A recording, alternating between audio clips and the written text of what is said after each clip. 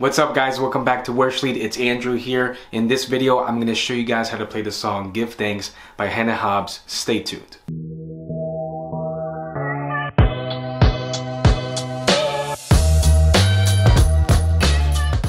Alright guys, so Give Thanks by Hannah Hobbs is originally in the key of B.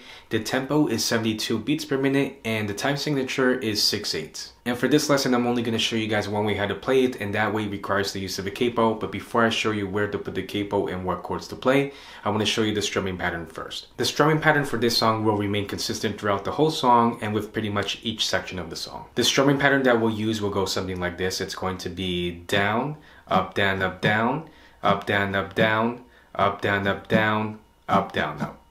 That strumming pattern again will be down, up, down, up, down, up, down, up, down, up, down, up, down, up, down, up.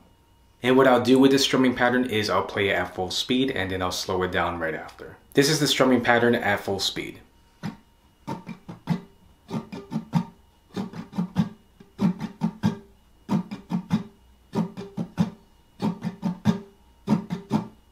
And this is the strumming pattern at a slower speed.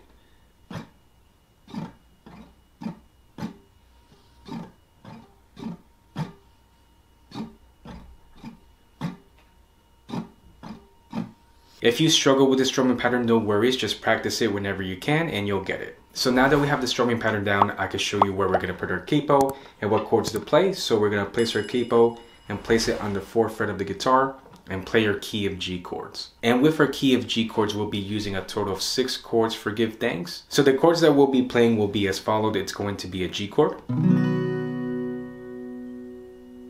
D, E minor or E minor 7, C or C at 9, A minor, and the last chord will be a G over B, which is like our E minor, but we're going to lift our middle finger up and play all of the strings except for the low E string. So to start off the song, we're going to go ahead and play the intro, and we're going to start off with our first chord progression, which will be an E minor, C, and G. And we'll play that chord progression twice for the intro. So the intro would sound something like this.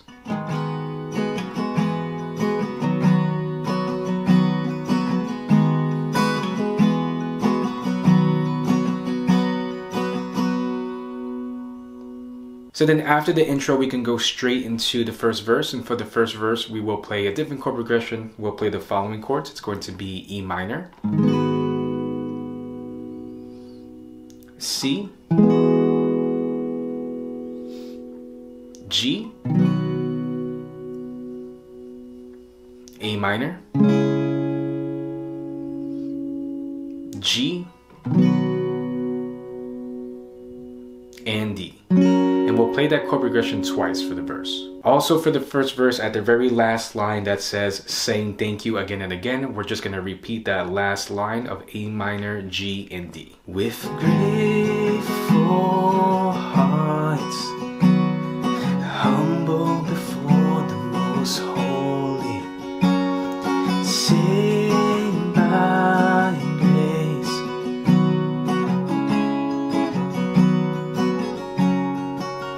saying thank you again and again. So then after the verse, that will bring us straight into the chorus. And for the chorus, we will play a different chord progression. We'll play the following chords. It's going to be G, D, E minor, and C. And we'll play that chord progression twice for the chorus. The chorus would sound something like this.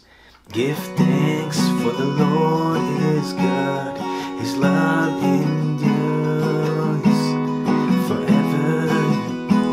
Give thanks to the Lord our God, His love endures forever. So then after the chorus, we can go straight into verse 2, and verse 2 has the same chord progression as verse 1, so no changes there. After the second verse, we'll go back into another chorus, and that's the same chord progression as before, no changes there. So then after the chorus, we can go into the bridge, and for the bridge, we will play a different chord progression. We'll play the following chords. It's going to be C, D, G over B, E minor, C, D, and E minor. So we'll play that chord progression twice, but on the second time around, instead of playing that second E minor, we're going to play a G where it says, "Thank you, Lord." But on the first time, we'll play an E minor. On the second time, we'll play this G. Hey guys, just really quickly, if you haven't subscribed to the channel yet, it would mean so much to me if you did. If you can, please hit that subscribe button down below and the notification bell to keep updated for future videos. And if this lesson has been useful to you, go ahead and hit that like button. It would mean so much. So the bridge will go something like this.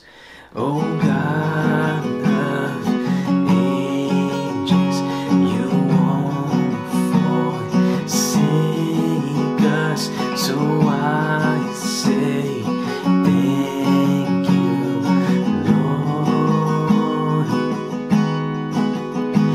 You're always able in all things, faithful. Thank you, Lord.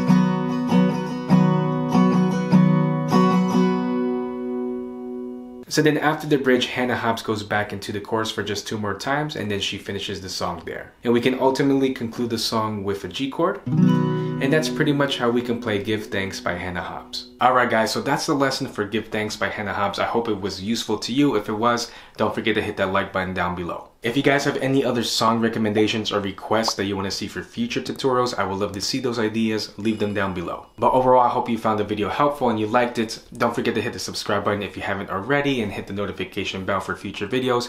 Keep safe guys, and I'll see you in the next video.